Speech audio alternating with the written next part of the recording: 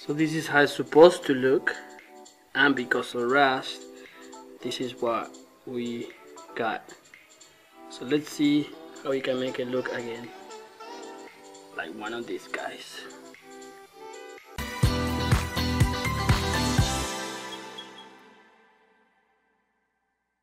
So we'll start by removing all the rusted metal. This usually comes really easily.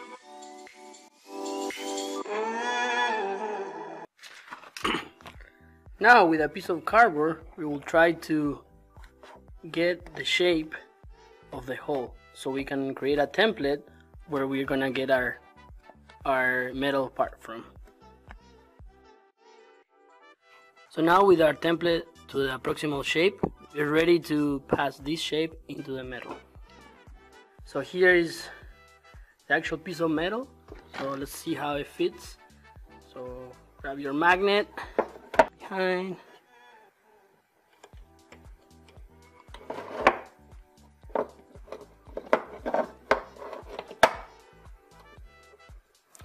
so there you go. I think it fits perfectly. So if you're wondering how I did this, make sure you check out the video that's popping up right here to learn how to make to go from a template to an actual piece. So now that we got this right now, let's clean this edge around so we can get a good metal for the welding.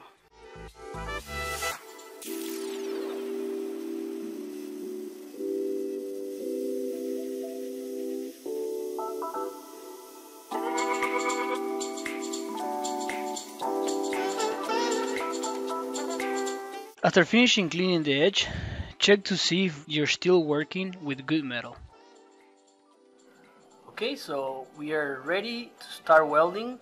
As you can see, I painted the part on both sides for protection, and right now what's holding it is one of these guys, just a magnet that I put on the back to make sure that it stays there.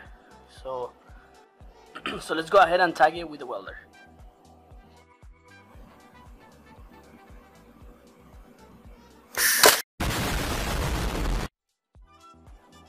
So here I had done just a few little dots just to, hold the position. Two things that you want to look out when you're doing this. First of all, is the metal of the car is actually has been thinned out. So usually whatever calls for new metal, you want to go lower in the heat and speed. That's something that I found out. As you can see, I started in this area right here with the proposed heat and speed, and I actually made a hole. So be careful with the heat and speed of wire that you use. And another thing that I'm trying to do, I don't know if you can see, I'm trying to stay flush as I'm going. I'm trying to stay flush with the metal, and if I'm not able to get flush, at least it's better to go below the surface. As you can see in this spot, the actual car, it's a little above the metal, but there's places that down here that is pretty flush. So the rule of thumb is if you do your best to stay flush, but if you can't, at least stay below, because you can always fill it with Bondo, but you can never, if you stay above, then that makes it really hard for for when you're doing your body work. It's gonna, a piece of metal is gonna stick out your surface and you're gonna be able to see it. So let me keep going here, and then I will show you once I have more welds in there. Alright, so I got quite a few more there. Now what I'm gonna do, I'm gonna go hit it with the grinder and clean those welds.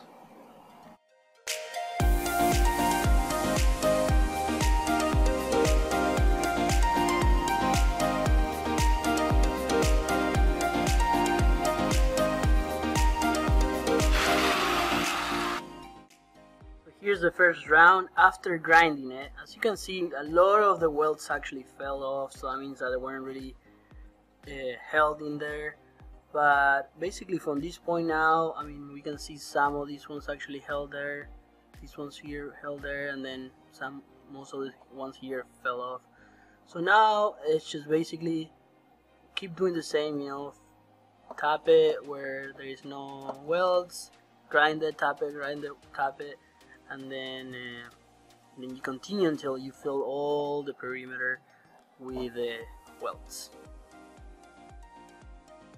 Alright, there you have it. So we did more welds and we grinded them, and I'm pretty satisfied. This piece of metal, it's in there now. It's not moving at all. So I mean, don't worry about, you know, how there's little holes and it doesn't look even. That will all be taken care with the bond, though. We're just gonna have to do some bond in this area. So now the next step is we have to replicate this hole where the side skirt attaches. So we're gonna figure out what size this is, and we're gonna put one right there. Alright, so I found a bit that fits pretty good. This one is 11:32 seconds, which I'm pretty sure is something close to metrics since this is a German car. So obviously we won't start to make the hole with this guy. We will start the hole with something much smaller, and then we will grow it from there. So now that we have the metal and we know the size of the hole, now we need to figure out where are we gonna put this hole. Something that we can do is, since we have these two holes right here, we can, you know, use a ruler and make sure that our hole is gonna be lined up with those two holes. So if you can see a hole here, you can see that those two lined up, and then they are all in line. So as long as we follow that line and we make sure that our hole is following that pattern, then we know that we got our hole in the right spot. Okay, so now that I was able to figure out where the middle of the hole is relative to the other holes, we can go ahead and start the hole. Make sure that you get a puncher, a center punch, and then you start that hole, that way you are not all over the place. And then remember, we're gonna start with a smaller bit and then increase to the bigger size.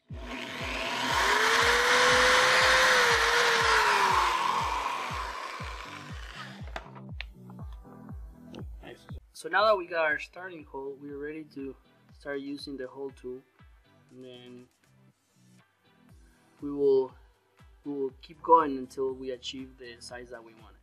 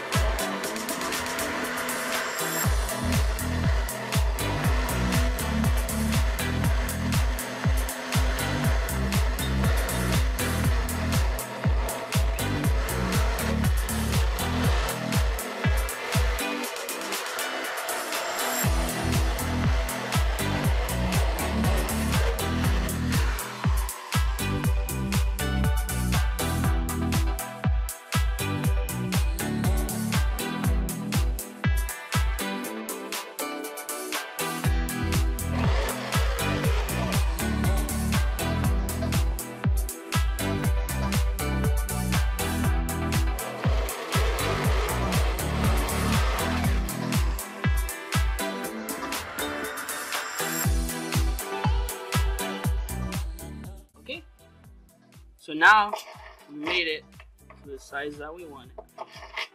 And there we go. So now the next step, you know, we're gonna have to put some Bondo and paint over it, but basically we have again a hole.